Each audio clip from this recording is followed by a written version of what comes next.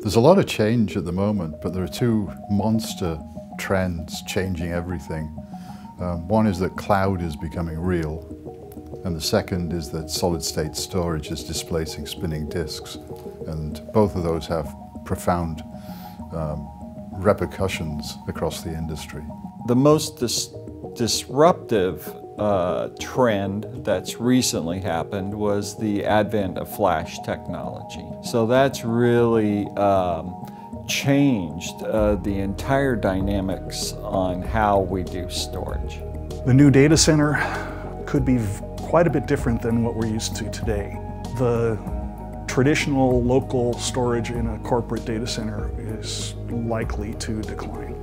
But there are a significant number of companies that are still building data centers, that are still populating them with perhaps their own storage systems that they build from commodity components. With any new technology, a new horizon, there's a lot of people saying what's going to happen next. You need to understand, is this something I need to worry about right away? Or is this something that's going to take a while to be adopted? Non-volatile memory is the next progression in storage. NVMe, I want to learn a bunch more about that. That's where we're headed next.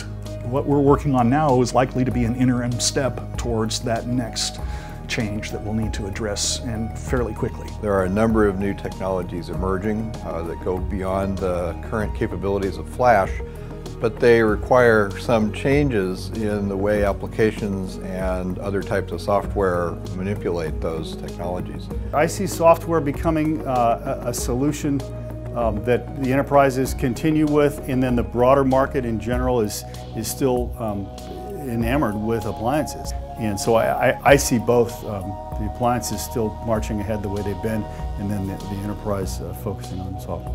All this is leading to huge amount of change, not just at the storage vendor perspective, but also at the end of the customers on how they're looking, managing and implementing storage looking forward. There is a lot of overlap for a lot of these technologies. When it comes to the latest technologies, including solid-state drives or non-volatile memory or non-volatile memory express, the NVMe stuff that's coming down the road, or fiber channel with the advances, they all intersect. You can do NVMe with fiber channel, we can do Rocky with Ethernet, and iWarp with, with these types of technologies. Putting this all together into a meaningful fashion is very important. How can we bring all of these together to produce the next generation of storage management API? There are a few places that you can go in the industry and get peer-reviewed, vendor-neutral information about new technologies.